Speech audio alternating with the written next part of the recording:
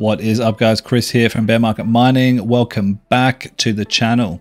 So we have been mining Warthog for around 7 days, and honestly it's been the most fun I've had mining any corner algorithm in ages, but there has been a solid learning curve. So in today's video we're going to help you out with that as much as we can. We'll look at things like hash rates, overclock settings, CPU versus GPU ratios. We'll look at profits, sort of everything involved. So if you're into that, let's get to it. Okay, so first let's start over in Highvale West. We'll see where we were and where we are now. So we started off with all the same CPUs. They haven't changed, but the GPUs have changed. I've basically pulled off a couple of those cards, the two 3060s, and put my 3090 and 3080 from a mixed rig onto those two 5900X and the 3900X, just to sort of max out the hash rate I can get on those, because as you've seen, these are making more money mining Warthog than they are sitting on any other algorithm. So that's why we've pulled them off. So first things we'll look at, let's go into let's just do some basic overclock settings for people who are trying to figure that sort of stuff out. So where to start? So the 4070 I believe we're on.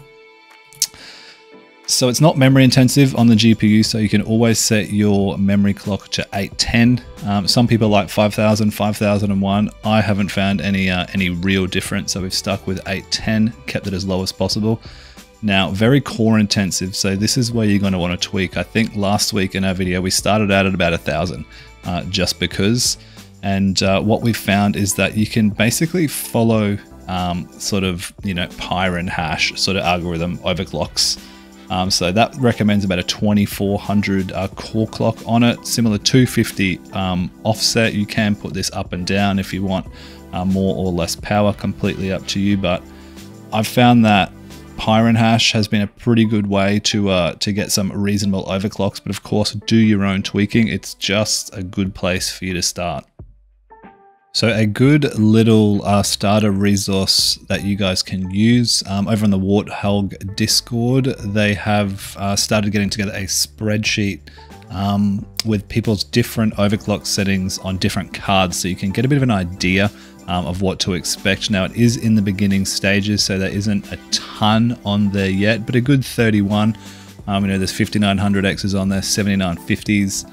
Range of different cards, 3080s, 3060s, so you'll be able to get a bit of an idea of what to expect out of your CPU and GPU combo. And also over here on the right, you see, for example, people have got, their core memory offset, things like that. So a good place also to have a look at if you want to get some sort of baselines, or if you're doing some research, thinking about setting up a rig and want to know what you could be in for, as far as how much yield or profit you could be making. Now, remember in that last video, we did show the Warthog calculator. So be sure to go into that, check that last video out if you want to get the link for that one. So plenty of information going around already, and it's just the beginning. So lots more to come, I'm sure.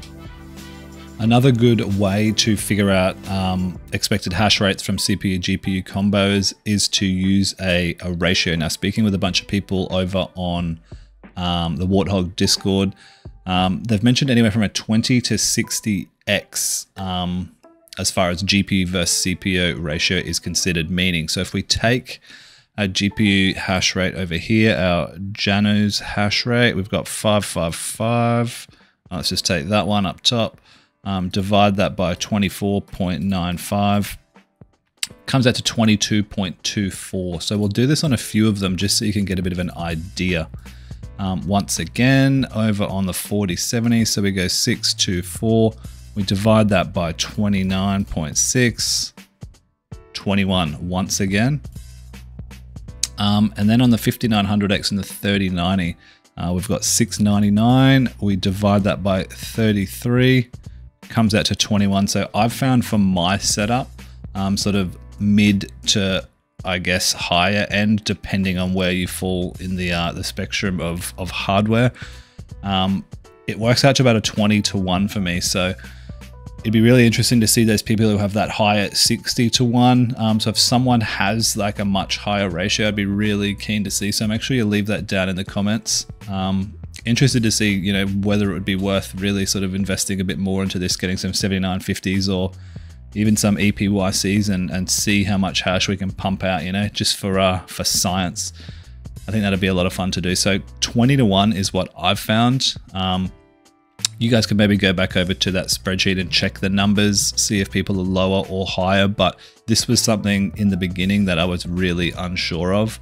So now that we've learned a little bit more about this, it's nice to know sort of what I could expect from this sort of range. Next up, let's talk about how many GPUs can I have on a rig. So I can only speak in my experience, but for example, on this 5900X down here below, we previously tried putting two 3070s. Now we're getting about 500 mega hash for a single 3070, and I think we only got up to about 615 mega hash, or maybe 650 max. So what's that, like a 20-something% increase? But it did double our power usage, which decreased our efficiency, dropped it in half. So depending on what you're going for, if you're going for yield, throw as many cards on there as possible. If it keeps increasing your hash rate, great. If you're going for profit, I would recommend one GPU per CPU, depending on what it is. If it's a top of the range CPU, then maybe that will be a little bit different, but efficiency, one graphics card, yield, as many as you want. If power is not an issue, go hard, I say. Speaking of hash rate gains, BZMiner has released a new version. Now, this is not available on HiveOS yet, to my knowledge. We'll double check in a second, but it does give an improved Verus hash rate. So you will squeeze a little bit more hash out of a rig. I found about 5 to 10%, something in that range. I think I was at about 1900 mega hash, 1.9 mega hash, somewhere around that to 2.1. So definitely a nice little boost there. Also showing shared difficulty, API providing Janu's score per device, which is nice. Other small updates, and they haven't said what exactly yet, but I'm sure there will be some other good stuff coming soon. BZMiner doing a real good job with Warthog at the moment. And that actually reminds me, I have had a bunch of people ask me about, or not ask me, I should say, saying, look, I've done everything you've said, we've followed the flight sheet, and it's still not mining. What I've found often people are forgetting, well, not forgetting to do, probably just don't know they should do. They're putting the latest in here as far as the version. Now, for some reason, that doesn't work. It didn't work for me. It didn't work for a lot of people. So I've found that putting the latest version is 21.0.3. That makes it work every time for me. But if you want to upgrade to this newer BZMiner that isn't yet on HiveOS, you can go down here, HiveOS command line. You can copy this, paste it into your screen over here, and that will upgrade it. Now, I did find, and I think it says in here also somewhere, yeah, not a lot of testing has been done. No, yeah, there we go. If this version does not work well for you, feel free to send the previous BZMiner. Now, I did find that 21.1.1 at first was just restarting over and over again. Well, not over and over again, but maybe every hour or so. So I did leave it on one of my 5900 rigs and left the other 5900 on the previous version.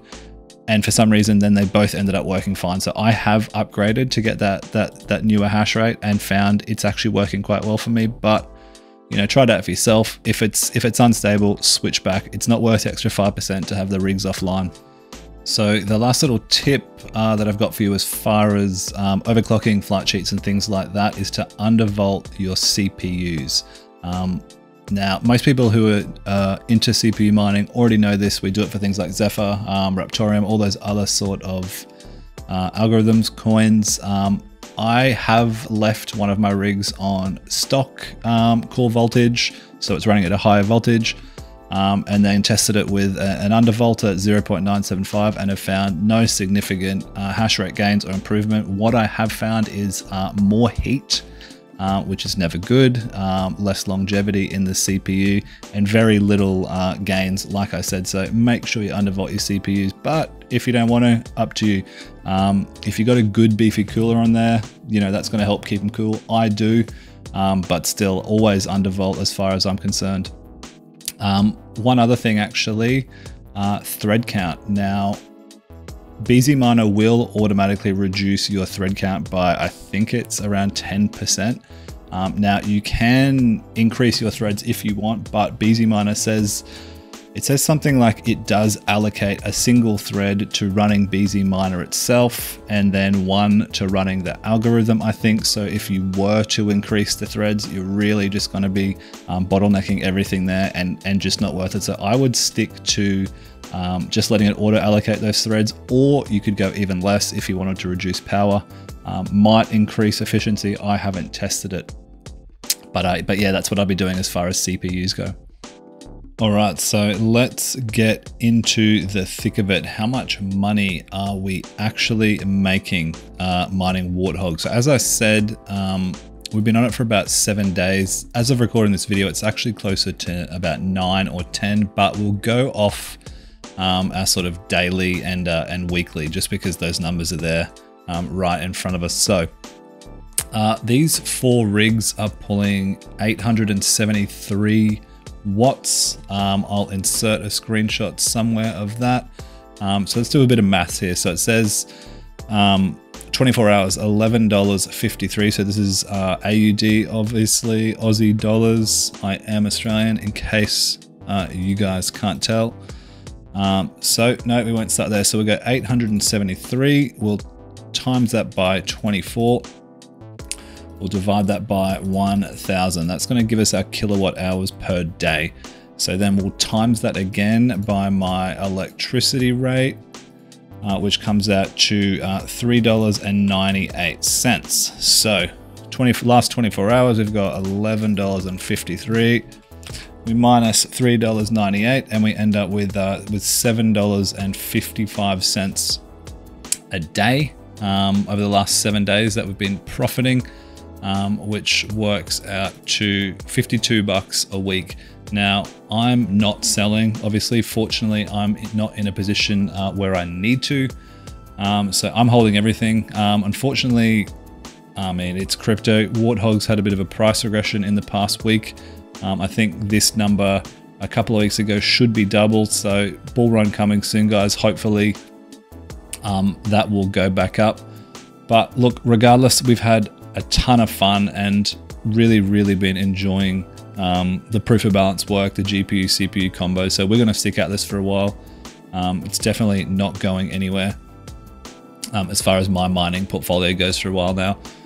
This is the most profitable way to utilize these GPUs, I should say. Now, if you take in the two 5900Xs, the 5600G, the 3900X, and then that combined with the 3080, 4070, what else have I got? 3090 and the 3070 on there, you won't find more profits putting these on any other algorithms. And if someone can, really let me know down in the comments, but I doubt it. I've looked around. This is by far the most profit you're going to get per day out of these coins. Now, maybe triple mining some of them, you might make more revenue, but I'd be very surprised if you're getting any more profit out of it. So yeah, look, looking pretty good. Really happy with it at the moment. We've been doing our payouts about 10 a day. Obviously, we increase that hash rate, so it will get slightly higher over the next 7 days. But look, we're sticking to it for the foreseeable future at this point. So that's going to wrap it up, guys. Just a quick one. Like I said, learned a lot in the last week and just wanted to share that with you. We've had a ton of people coming into the Discord, asking questions, lots of new people in there also helping out. So link will be for Discord down below. Jump in if you feel like chatting. If you liked it, make sure you like it, and I'll see you in the next one. Peace.